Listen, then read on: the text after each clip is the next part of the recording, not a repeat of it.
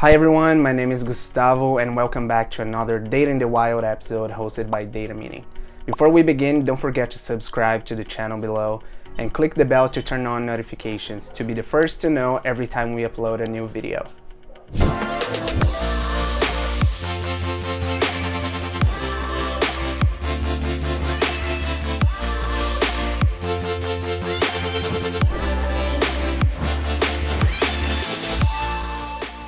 Today I'm going to be giving you some tips on how to document your Alteryx workflow.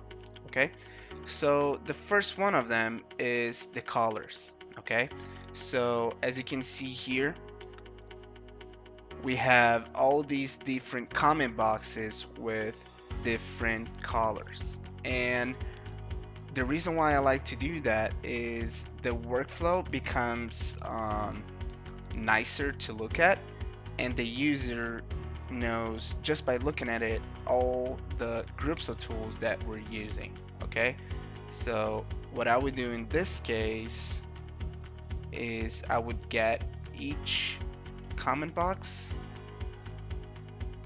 and put in the background of each tool.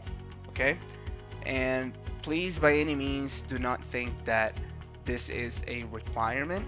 These are just some tips that I am giving you and of how I document my workflows. Okay, so as you can see here, we're talking about a data set, nothing too important, just all the Pokemons and their names.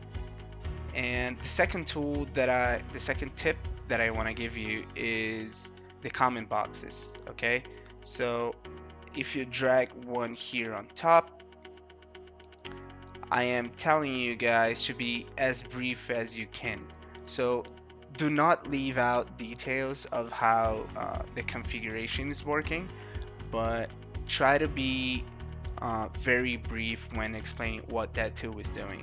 And you can do that for a single tool or for a group of tools. Okay, so I'm going to give you those examples, and this data set is a list of the Pokemons. Okay, so if I were to deselect the number, I don't want that anymore. Okay, I'm gonna extend this comment box, and what I can also do is the select tool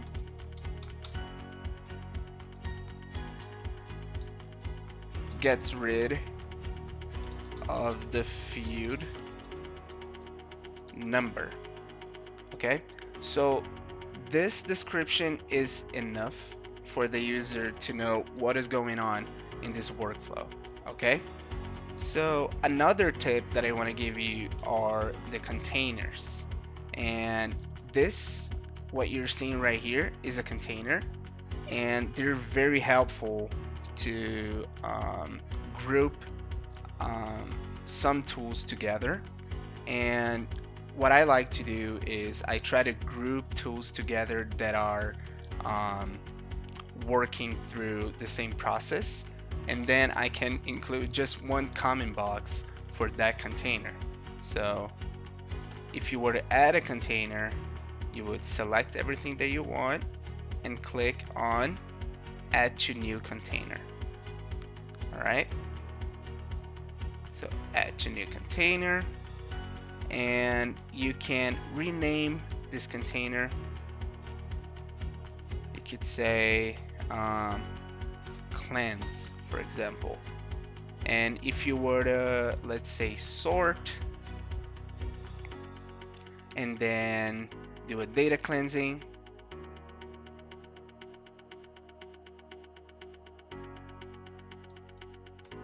I'm going to include my comment boxes right here.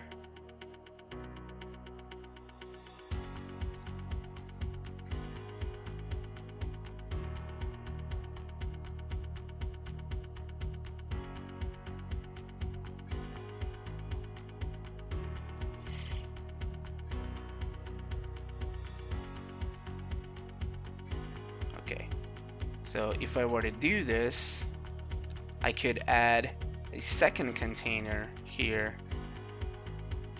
and explain what is going on for these two tools. And one thing that I like to do is I'll add a comment and I'll say the tools within this container are intended, and then I would give a description of why I'm using them. Okay, so this makes the workflow look very organized, and it's harder for people to go to you and ask questions. All right, so the other thing that I want to show you are the wireless connections. Okay, and this is really important because it also helps the user to not feel lost sometimes with a lot of lines within the workflow. And this one is a pretty basic one, so I wouldn't use wireless connections. But let's say I'll add a bunch of select tools right here.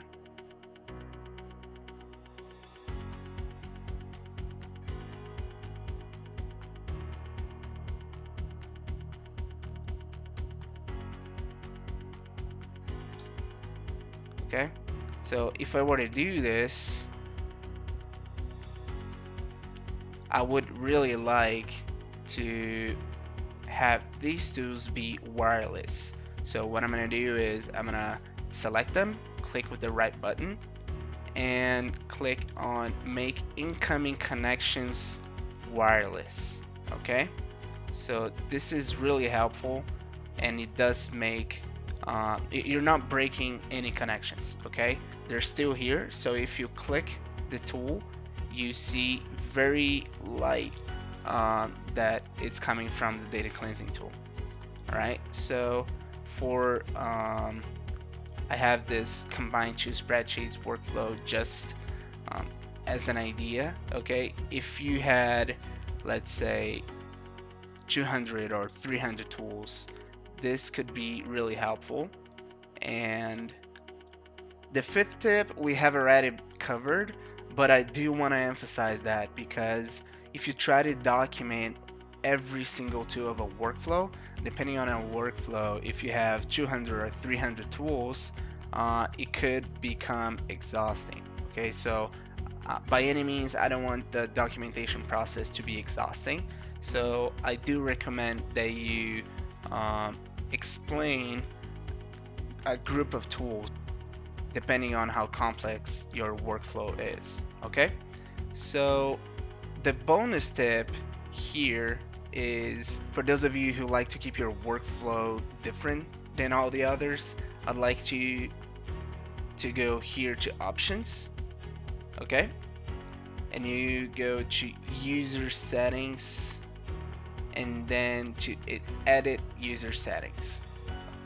All right, so if we do that, you're gonna see a lot of options on the background of the Canva.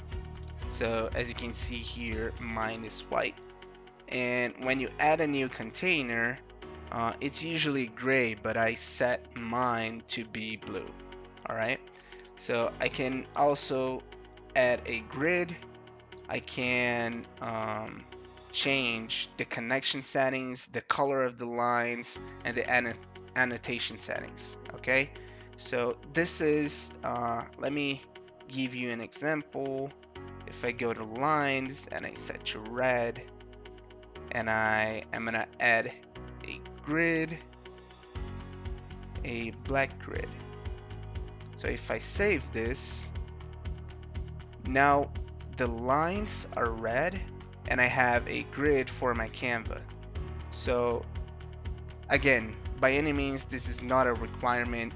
If you do not change your user settings, your Alteryx is going to be fine.